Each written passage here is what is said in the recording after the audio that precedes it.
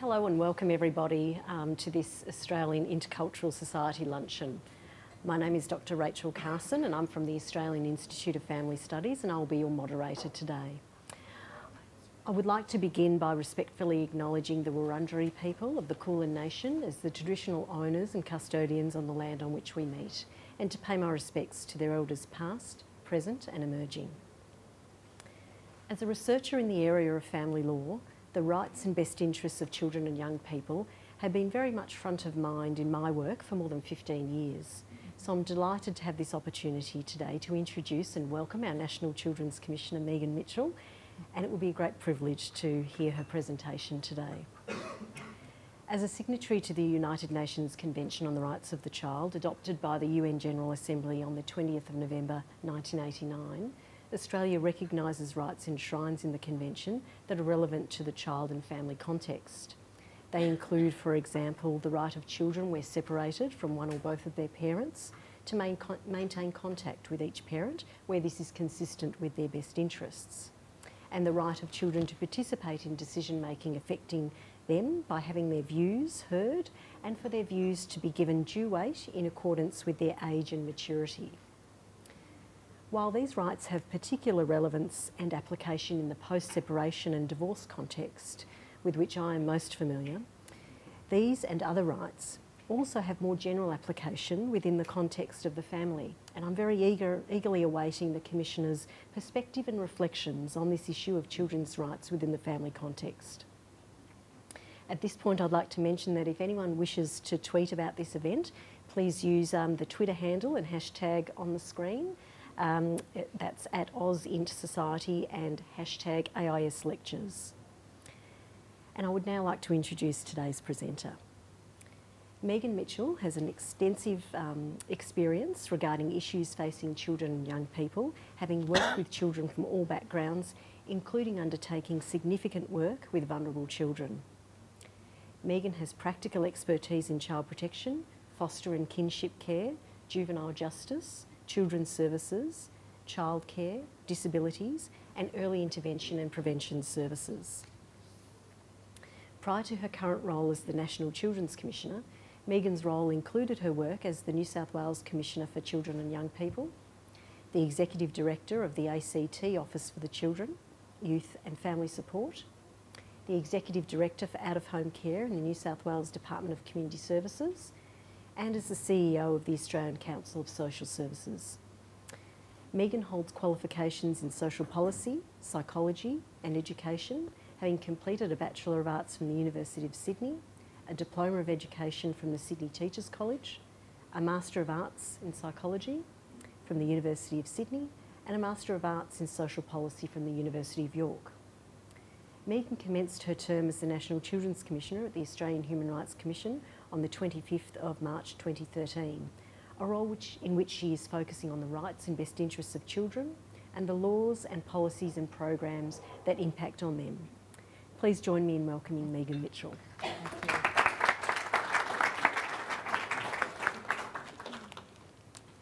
Thank you, Rachel, for the introduction, and thank you to the Australian Intercultural Society for inviting me here today to talk to you. I too would like to begin by acknowledging the traditional owners of the land that we're meeting on, the Wurundjeri people of the Kulin Nation, and I acknowledge their and respect their continuing culture and the contribution they make, and I pay my respects to elders past, present and future. I'm delighted to be here today to take part in this discussion about the importance of honouring children's rights and how families can support children to claim their rights. Apparently I've got slides, but thank you.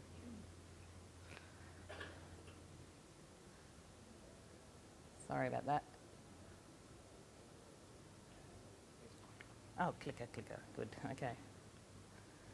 So, as National Children's Commissioner, I'll just tell you a little bit about my role. Rachel talked a little bit about it. My role is to promote and advocate for the rights of children and young people. It's not something I can do on my own. Unfortunately, I don't have to do it on my own. There are many advocates across the country doing great work to promote and protect children's rights.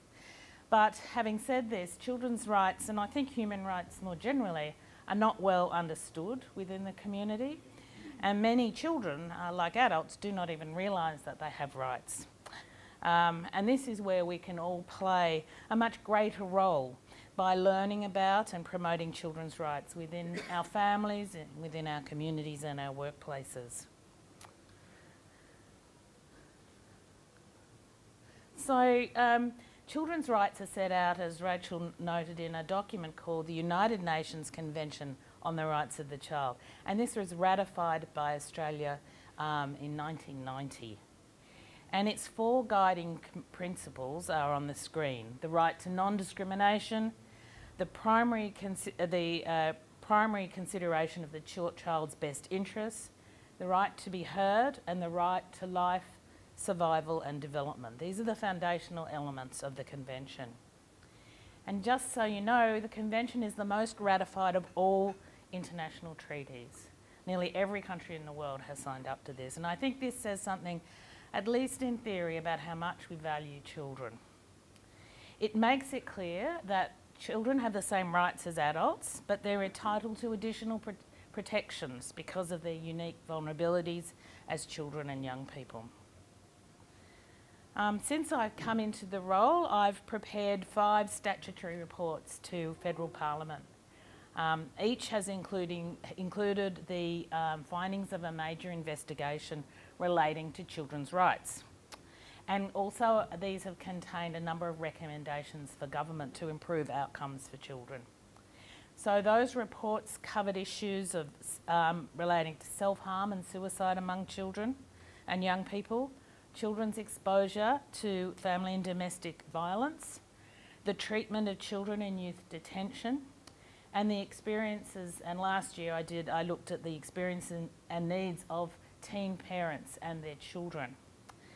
And in each of these areas, vulnerable groups of children and young people, including those from culturally and linguistically diverse backgrounds, are overrepresented and have particular needs which need to be unpacked and responded to in particular and distinct ways.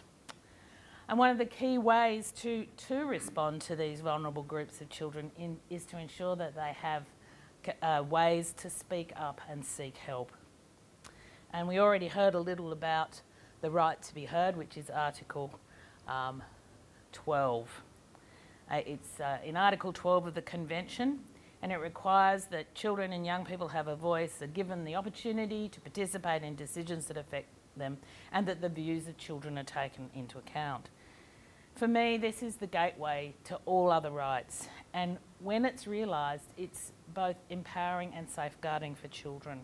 And I'll say a little bit more about why that is the case.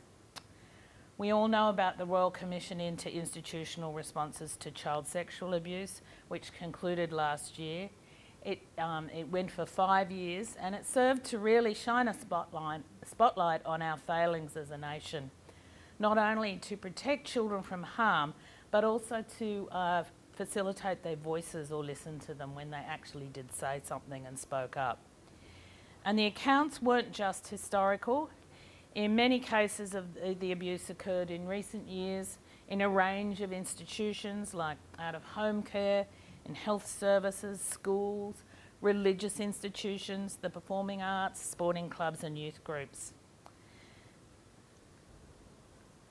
And what emerged too was that even when a child had the courage to disclose their abuse to their families, they were frequently not believed, or their families were reluctant to challenge the authority of the institutions or figureheads who were responsible.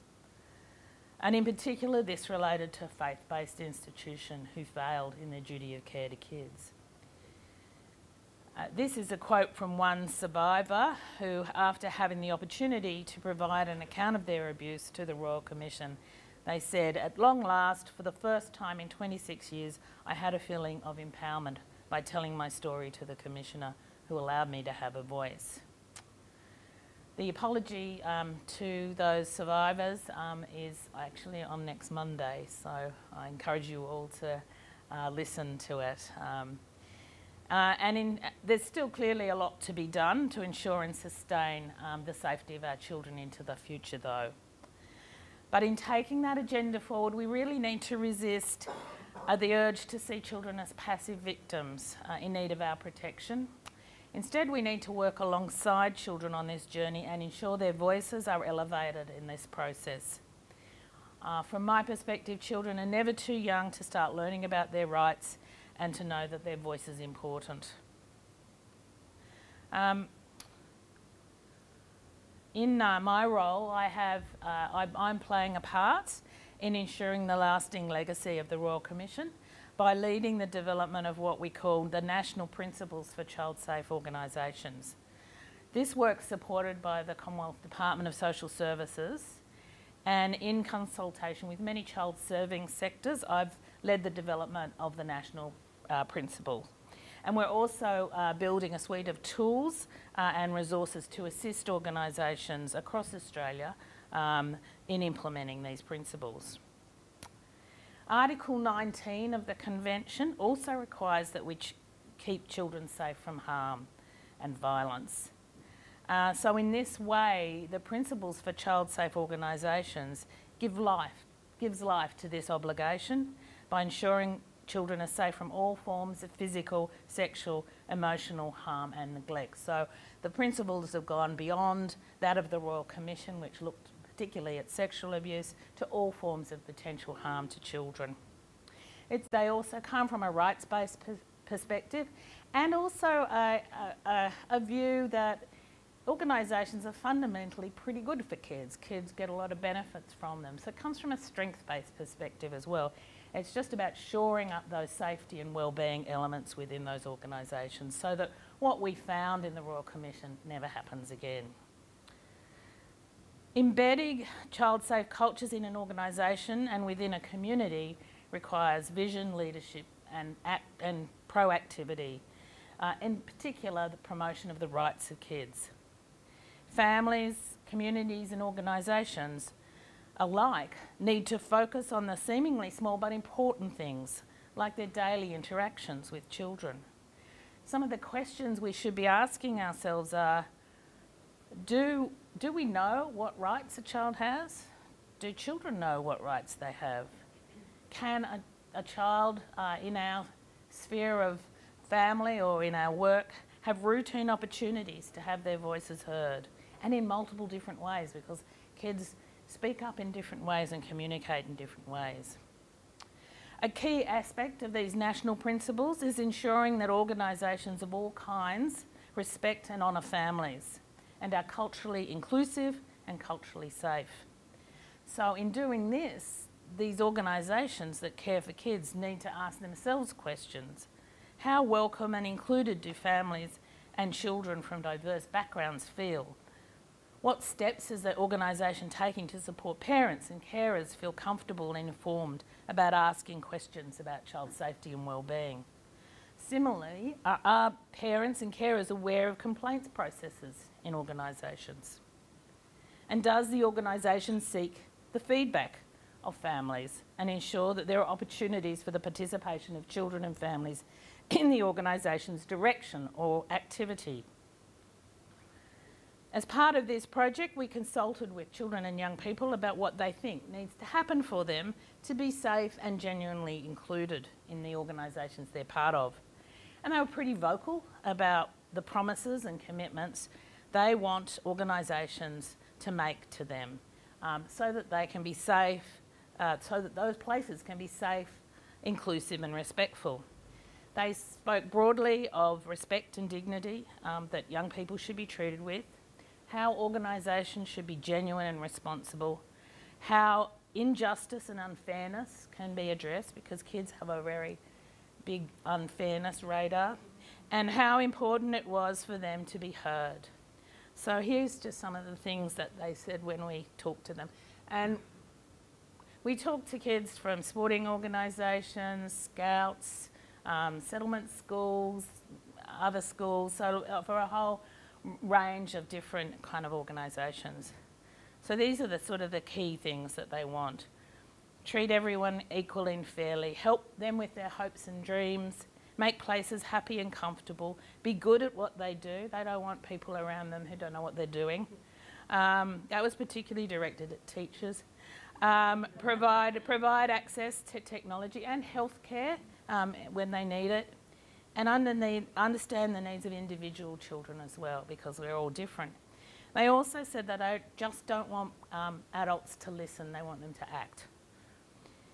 The Royal Commission noted the importance of promoting the participation and empowerment of children and young people in organisations, and how this is a protective factor that contributes to safety and well-being.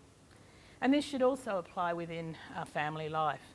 Parents and families should encourage and empower children to exercise their full suite of rights, including their right to be heard.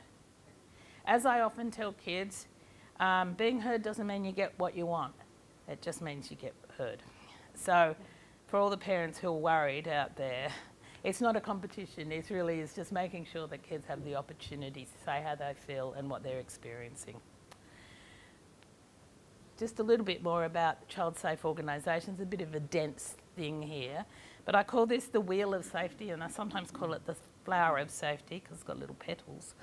But starting from the top and moving right, the first 4 principles emphasise getting an organisational culture right, including respect for equity and diversity, as well as children learning about and enacting their rights and involving families and communities. Principles 5, 6 and 7 are the processes, the technical stuff about recruiting, training and supporting staff and dealing with concerns, complaints and incidents. And the final 3 principles are about the environment in which the organisation operates, including the online environment. The significant role of the family in ensuring the safety of children and young people is both recognised and embedded in the principles. Families can perform and should perform a major role in holding organisations to account. This goes from everywhere or thing, from an early childhood setting to religious services, holiday camps, sporting clubs and schools, everywhere that kids go. What do you know about the values, attitudes, skills of the organisations your children attend? Are you familiar with their policies in relation to child safety and well-being? Have staff and volunteers been appropriately trained and screened to work with children? Do you regularly check in with children about how they feel in these spaces and places? Families have the primary responsibility for the upbringing of their children and are aware of their children's primary protective networks. There is wide variety in the structure of families, the role different family members may play in a child's life, their backgrounds and their cultures. Families and carers are best placed to advise about their own children's needs and capabilities, and can play an important role in informing organisations about the practices and environments that are safe for their children. And in a safe environment, children, family and community members feel that their cultures and identities are respected. Australia is a diverse multicultural society, and proudly so. Individuals and families from all over the world have settled here. 28% of us were born overseas, including 10% of children and young people.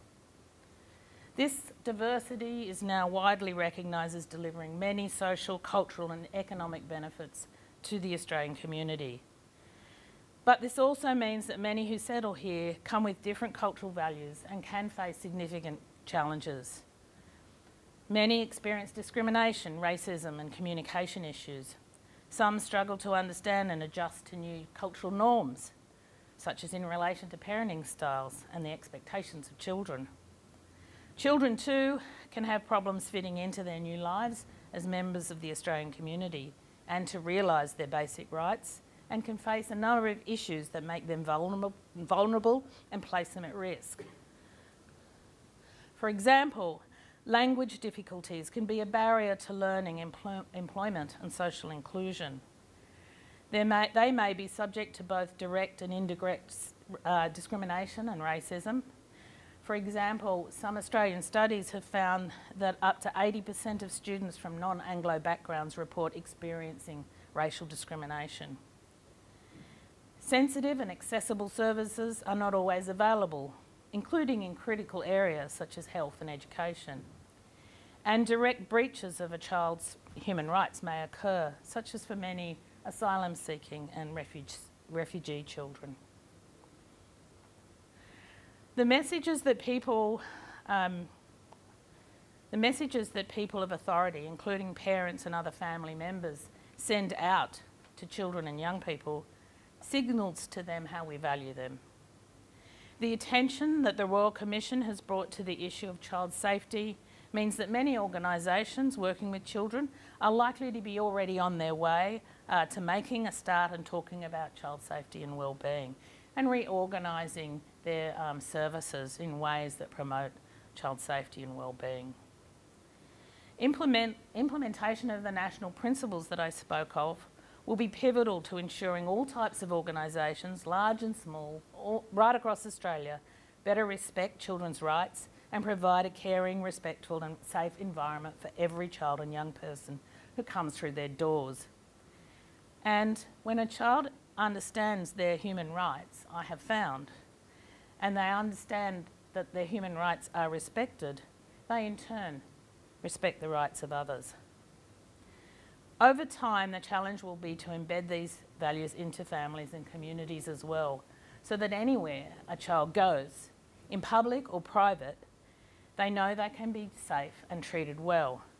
And this is especially important as we know that most abuse occurs within the family setting, resulting in a staggering just over 49,000 substantiated reports of child abuse in the last financial year.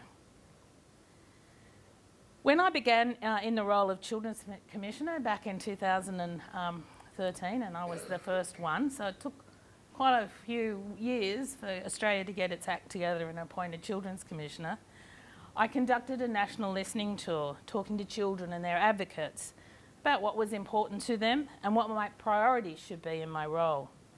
And the themes that emerged from that tour, which I called the big banter, I called it that to sound hip, groovy and young, but children were not fooled. But these are the themes that came out of that. So, and this really has been the focus of the work that I've done in all those areas that I talked about before. The right to be heard, freedom from violence, abuse and neglect, the opportunity for all children to thrive, so that vulnerable groups in particular of children have the same opportunities as other children. Engaged citizenship and action and accountability so that we actually monitor and account for what we do to promote children's rights. I'm currently preparing a report to the Committee on the Rights of the Child, and that's the group under the United Nations that looks after the Convention on the Rights of the Child. And countries report every 5 years or so about how they're going and what progress they're making or not. And it's Australia's turn this year. So as the Children's Commissioner at the National Human Rights Institution, I get to write a report as well. That's due on the 1st of November, so I'm right in the thick of that at the moment. And clearly it's these themes in particular that I'll be focusing on in that report. And that report has also been informed by a series of consultations around the country, including with children. Children form values, mindsets, capabilities and acquire knowledge from birth. And in this journey, they're profoundly shaped by those around them, by family, by friends, teachers and others. In understanding this, how we act and how we support our children really needs to be at the centre of our thinking. Importantly, we always need to remember that they are the ultimate experts in their own lives and the go-to source for information about how things will or won't work for them. Too often as adults, we come up with ideas that impact on children that actually, without actually talking to them, and we get it wrong. Every child and young person has a unique voice, things to say, fabulous insights, ideas and suggestions. One of the great joys of my job is being able to talk to kids. They're full of hope and aspiration to do well, and that goes no matter what their background. and they really want to contribute to their communities. So it's up to each of us to make sure that we take the time and make the space to empower children and young people to have a say on things that impact on them, and for us to adjust our thinking and behaviour and decisions as a result. Each of you here is in a unique and important position to champion the rights of children and young people. And I encourage you all to think of new ways in which you can elevate the voices of children and young people within your lives, within your families, in your communities and workplaces, and as a network committed to fostering social harmony through dialogue and to ensuring that children and young people are critical actors in that ongoing dialogue. Thank you. That's my dog, Scout. Scout is on Instagram trying to get kids to learn about her rights. So thank you.